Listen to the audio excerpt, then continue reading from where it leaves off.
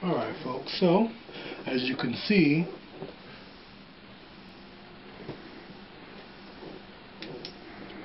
we have the wall. I'll cut a little triangle right there so it'll be easy for him to get his finger in there to pull out the battery pack when he has to recharge it. So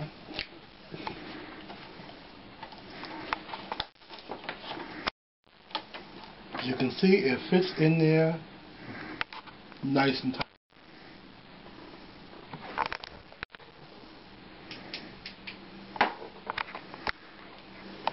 So even when it's upside down,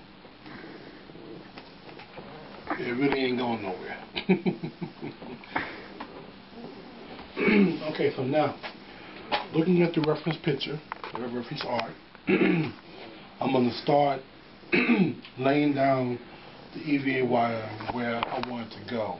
And then the parts where it's really shining out bright, I'm going to give myself a marker to mark those areas. Because on some parts I'm going to have the L wire looping down and up in certain areas. I want to get internal glows as well as external glows.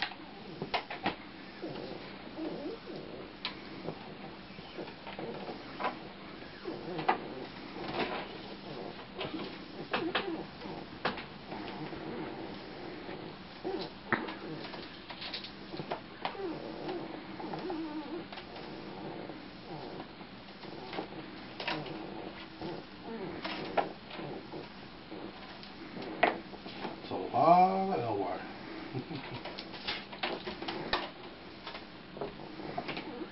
In case you guys wondering, it's about 4 strands. Wanted to make sure I have more than enough to do the job.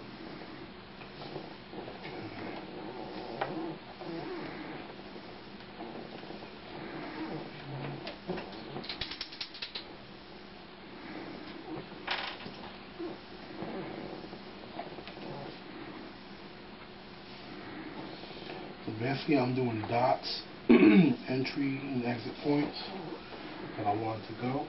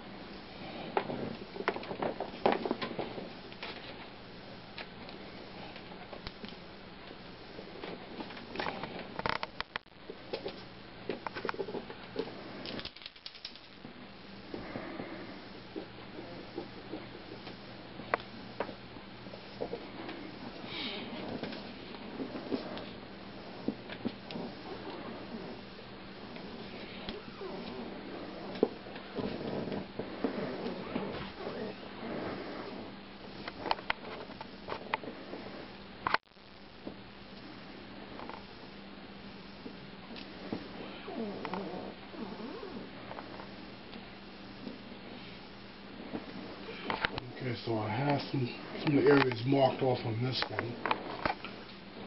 So right now, I'll show you.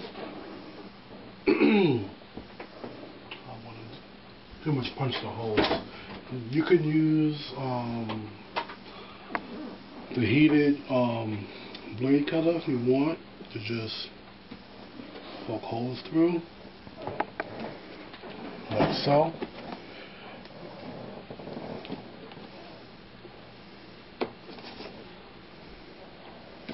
I'm not too worried about the size of the holes because I'm going to coat the entire blade when I'm done with liquid latex, black liquid latex. Because the blade is more of an organic thing in the game. And I found that liquid latex will give the best effect that I want for this. And with the latex, you can easily, add a little bit more here and there to cover up any excess of the holes, it's showing. So, that's basically what I'm going to do with that.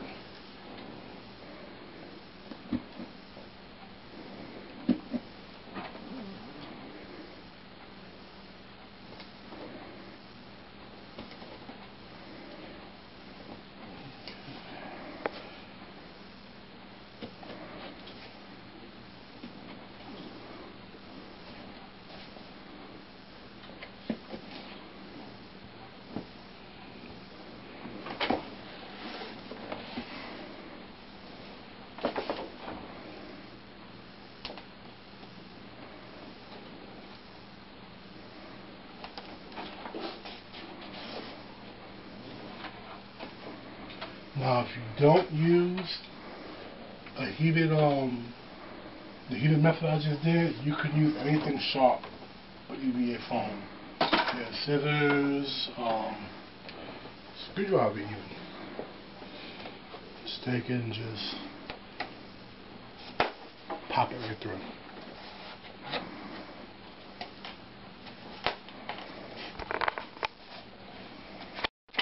Just like that.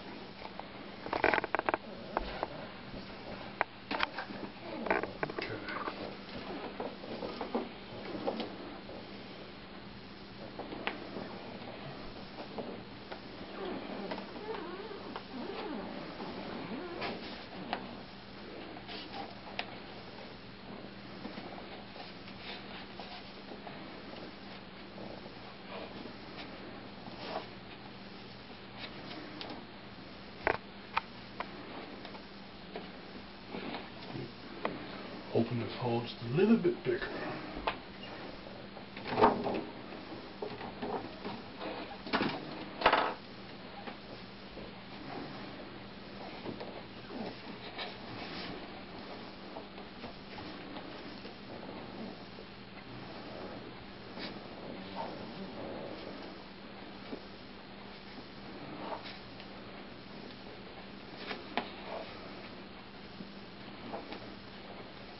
There we go.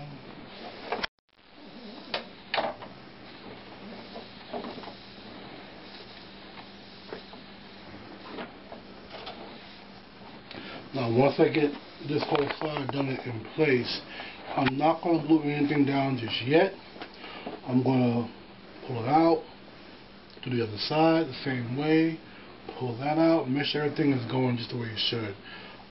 Once that happens, I'm going to go ahead and finish edging off my stuff, coat the whole thing in liquid latex, and then put this back through there. And after I do that, I'm going to put a little more latex to close up the holes that you see. The reason why I'm doing it this way is I want to make sure that everything is laying just the way I want it to. With no hiccups.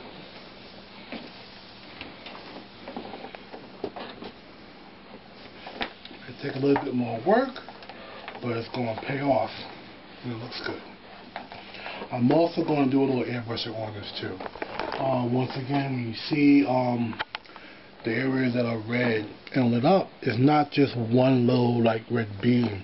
You're actually seeing gradations going from jet black into the red areas. So I'm going to also airbrush some of that in there, which is also why I'm going to wait and glue this in last after all that is done.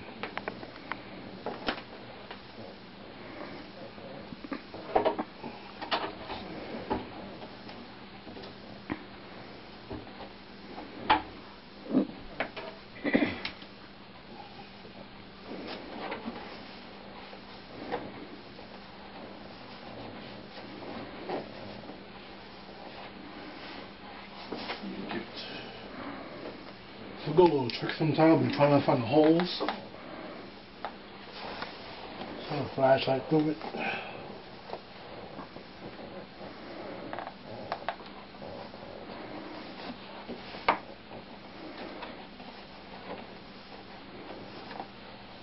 Another way is sometimes to tie a string to one end and then you just pull it through.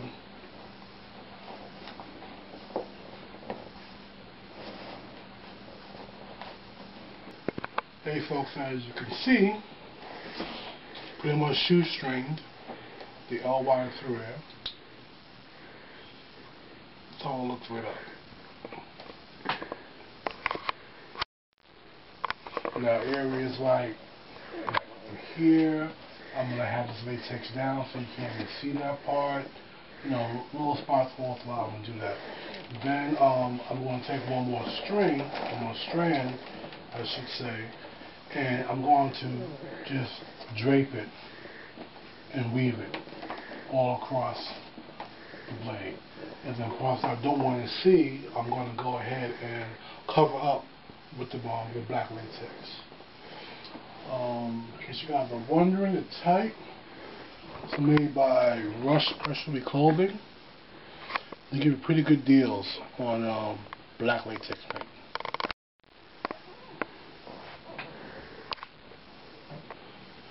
Alright, so I'm going to finish working on the side, popping the holes, stringing it up, all that good stuff, making sure everything flows the way it should.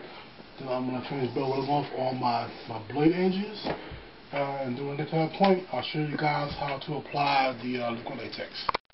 Peace.